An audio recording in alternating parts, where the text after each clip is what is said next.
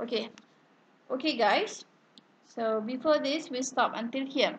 Okay. So it's either you want to use this one as your ys or this one as your ys. So as for me, I want to choose this one. Okay. So now you have your ys is equals to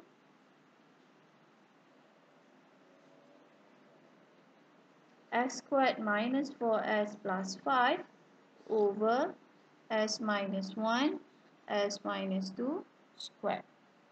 Okay. So the inverse of this one is equals to inverse of this one, s squared minus 4s plus 5 over s minus 1 s minus 2 squared. Okay, so here you need to apply partial fraction. So as you can see here, this is a linear factor and this is repeated linear factor.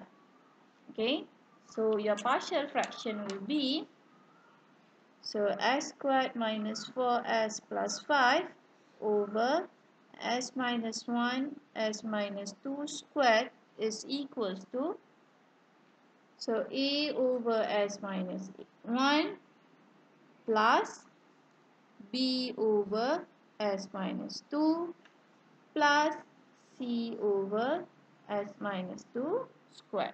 So stop when you have the same power. Okay, so now you need to find the value of a, b and c. So by comparing left hand side with your right hand side. Okay,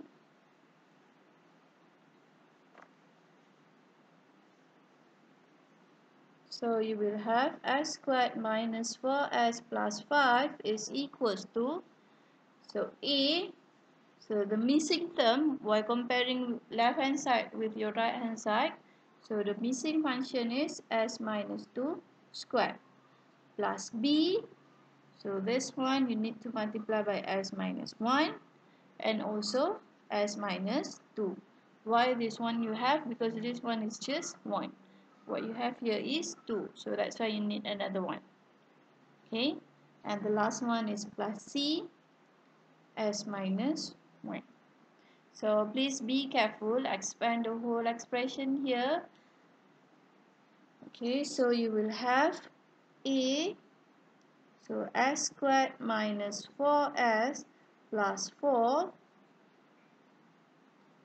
plus b, so I just factorize b first. So you will have s squared minus 2s minus 1 will be minus 3s plus 2 plus cs minus c. So expand this one will give you as squared minus 4as plus 4a plus bs squared minus 3bs plus 2b plus cs minus c. So now by comparing left hand side with your right hand side, okay, so the first equation will be this one, this one. So you will have a plus b is equals to 1. The coefficient of s squared here is 1. So now for variable s1, so variable s, so you have this one and also this one. So you will have negative 4a minus 3b plus c is equals to negative 4. And the last one for s0, which is for constant, so you have 4a, 2b and minus c. Okay, so you will have 4a plus 2b minus c is equals to 5. So now use your calculator to get the value of the unknown. equation unknown 3. So the first equation will be 1, 1, 0 and 1. The second one is negative 4, negative 3, 1 and negative 4. Sorry. And the last one is 4, 2, negative 1, 5. So let me check again. 1, 1, 0 and 1, negative 4, negative 3, 1 and negative 4. And the last one is 4, 2, negative 1 and 5. So you will have your A is equals to 2, your B is equals to negative 1, and your C is equals to 1. Okay, so instead of finding this inverse, so now we just have to find the inverse of this function. So therefore, your yt is equals to, so the first constant is 2. So you will have 2 inverse of 1 over s minus 1 minus 1 inverse of 1 over s minus 2 plus 1 inverse of 1 over s minus 2 square. So, as you can see here, you don't have any problem with this one and this one, but this function, you cannot find the inverse of this one directly from the table. Why? Because you have the whole thing squared here. So if you cannot find directly from the table, again you need to use properties of inverse Laplace transform. So it is possible when you need to use more than one properties to solve the problem. Although you already use partial fraction, okay, but here you need to use first shift, so it's okay. Sometimes it happens. Okay, so this one you need to use first shift. Why? Because you have, for the denominator part is s minus a power 2, which is n is equals to 2. Okay, so therefore your yt is equals to 2 exponent t minus exponent 2t plus, so I hope you still remember on how to use first shift inverse. So when you have s minus 2 here, so you need to have the exponential term, so exponent 2t. So when you have the exponent function, so s minus a need to be replaced by s. Okay, so you will have 1 over s squared. 1 over s squared is equals to t. So therefore you will have 2 exponent t minus exponent 2t plus t exponent 2t. That's it. So that's why it's really important for you guys to really understand the properties that we had learned before, either properties of Laplace or properties of inverse Laplace transform. If not, you are going to have a big problem when you are going to solve first order or second order. Okay, so we are done with first order, so please make sure you go through back each example and try to do the exercise that I give you in your notes. Okay, so now we are going to proceed with second order. Okay, the only difference is just the first part. Okay, the next one will be the same as you solve first order. Okay, so we try to solve the first example. So let's say you have, so now for second order.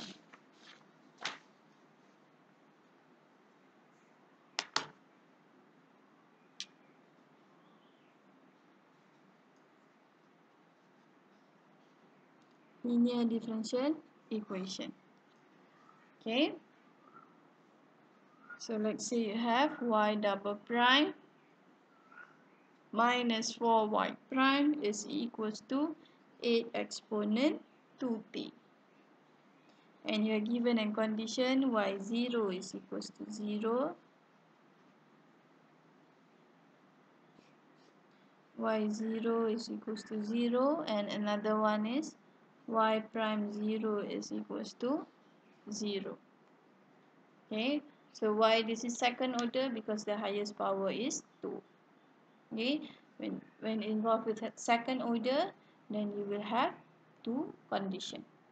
Okay, so it's just the same steps.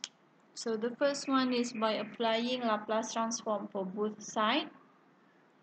So Laplace of y double prime minus 4 Laplace of y prime is equals to, so 8 is a constant, so factorize, so Laplace of exponent 2t. Okay, so now you have y double prime. So Laplace of y double prime is equals to the whole function, the whole expression here. Or you can also take a look at your table of Laplace transform. It's just the same. Okay, so therefore Laplace of y double prime is equals to s squared ys minus sy0 minus y prime 0 minus 4. So be careful, please use bracket. Okay, because Laplace of y prime is equals to sys minus y0. Without this bracket, you might make mistake. Okay, so the whole expression here is equals to 8 over s minus 2. Okay, so expand first will give you s squared ys minus sy0 minus y prime 0 minus 4sys minus minus will give you plus 4y0 is equals to 8s minus 2. Okay, so the second step is to apply the conditions given to you. So the conditions given to you is y0 is equals to 0, y prime 0 is equals to 0. So therefore this one is equals to 0, so you can cancel out. This one is also 0, so you can cancel out. And this one is also 0 multiplied by 4 will give you 0. So you end up with only ys. Okay, so you will have s squared ys minus 4 sys is equals to 8 over s minus 2. So therefore your ys s squared minus 4s is equals to 8 over s minus 2. So therefore your ys is equals to 8 over s minus 2 s squared minus 4s. So as you can see here, again you need to apply partial fraction. And student might ask, can I just conclude every time from ys to get yt we need to use partial fraction? No. Okay, it depends on your problem. Okay, sometimes it's just a direct from the table. You don't need any properties. Okay, so now you need to use partial fraction. And as you can see here, you have a quadratic function s squared minus 4s. So can you factorize this one? Yes, you can. So if you can factorize, then please factorize for you to avoid using as plus b. Okay, so step number 4, you need to find the inverse of ys, and on your left hand side you need to find the inverse of 8 over s minus 2 s squared minus 4s. Okay, So solve for this one first. So 8 over s minus 2 s squared minus 4s. So as you can see, you have s here and also s here. So you can factorize s. So you will have 8 over, so s minus 2. So factorize s. So now it's become s minus 4. Okay, so if you expand this one, you will have s squared minus 4s. Okay, so now you need to find the partial fraction of this one. So this is a linear factor, so you will have a over s minus 2 plus b over s plus c over s minus 4. Okay, so comparing left hand side with your right hand side, so a need to multiply by s, this one and this one, so I just write s squared minus 4s plus b.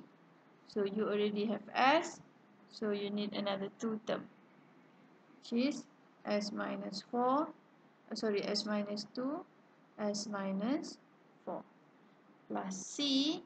So c you already have this one, so you just need s minus 2.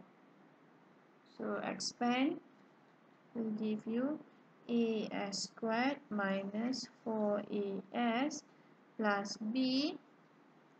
So expand this one first, s squared.